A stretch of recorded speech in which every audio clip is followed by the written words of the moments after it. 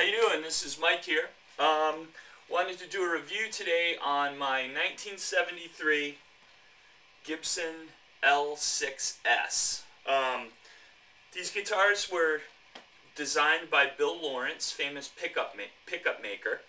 He worked for Gibson for a period of time, and they asked him to come up with a guitar that could compete with what Fender was putting out with at the time. And they came up with this. It's called the L6-S. These were endorsed by Santana, Al Di Meola, Paul Stanley, a few other guitar players in the 70s. And I believe what L6-S means, L is for Lawrence, 6 is for the 6 position rotary knob you have on here for 6 different tones, and S is for Santana. That's what I believe the S is for.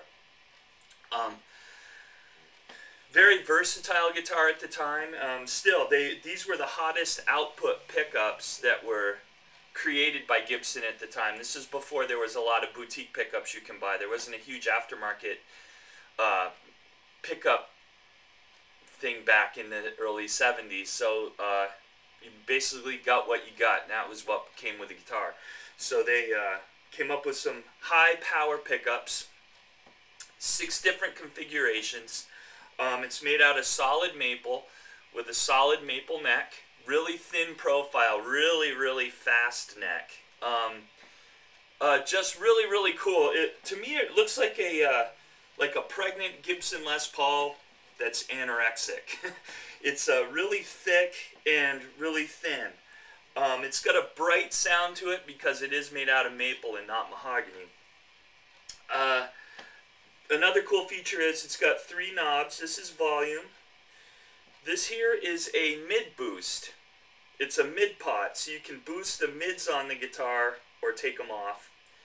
And this, of course, is your tone, your treble, which is like any other guitar. You can turn it on or turn it off. It's got 6 different positions.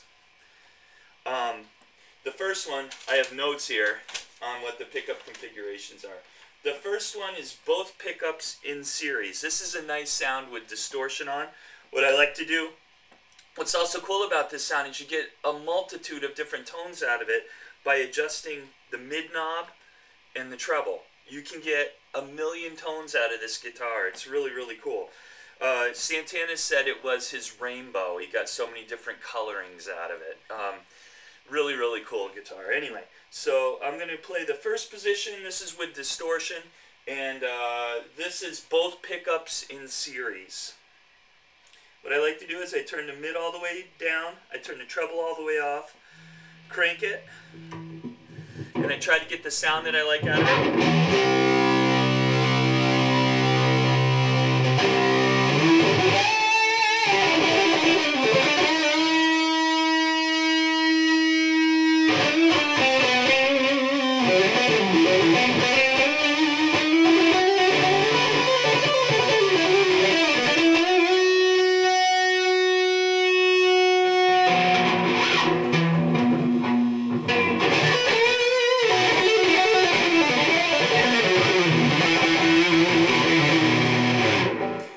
Nice. It's thick and dirty. Really nice. It's both pickups in series. Number 2 is the neck pickup alone, and this is nice. Gives you that thick, neck pickup kind of tone, rhythm. Again, I turn the treble in the mid all the way down. This is with distortion on. It's kind of heavy distortion, but gives you a nice sound.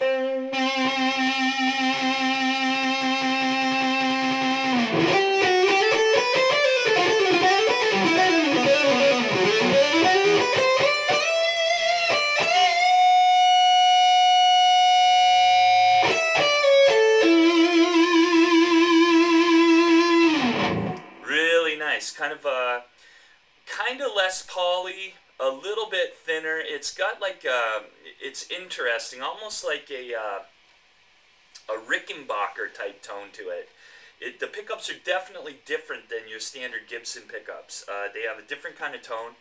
Cool. 3 is both pickups in parallel. So 1 was in both pickups in series. 3 now is both pickups in parallel. This is kind of a thin nasally type sound. And I'll show you. I'll crank up the mids and the treble. you'll hear it. It's definitely nasally. It's a nasally tone.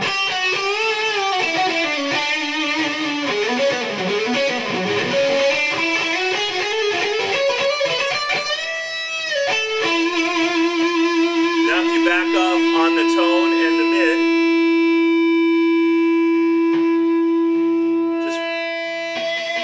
just bring up the mid a little bit.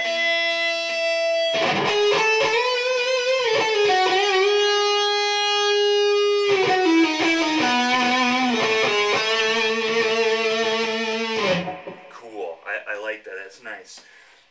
The next one is 4, selector 4. This is a really nice position, and it's both pickups in parallel, out of phase, with the neck pickups bass response restricted through a series capacitor.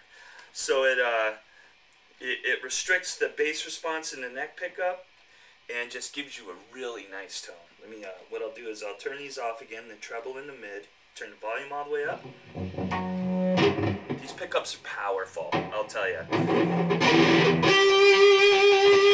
up the mid a little, treble.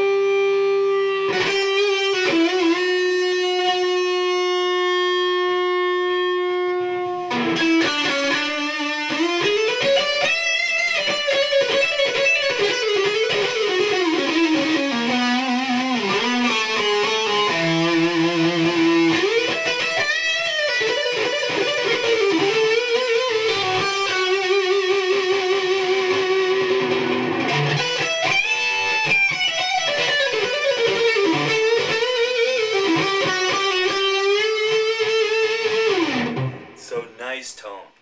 5 is just the bridge pickup, so you get that nice, nice raw, you know, bridge pickup kind of metal sound out of it with the distortion. And I will try that.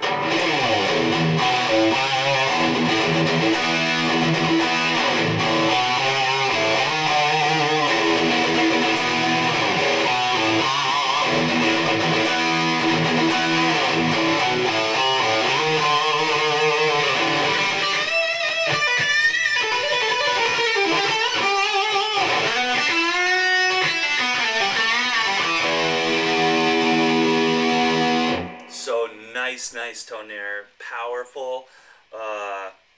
Just a really cool, yet different than your typical bridge pickup. It's still got that kind of nasally type edge to it, which is cool. Just really cool. It really bites through. And the last position, number 6, is these are both pickups in series and out of phase. So, and this is a nice position too. It's got some good good power to it. So again, I turn the middle and the treble off, trying to get a good tone out of it.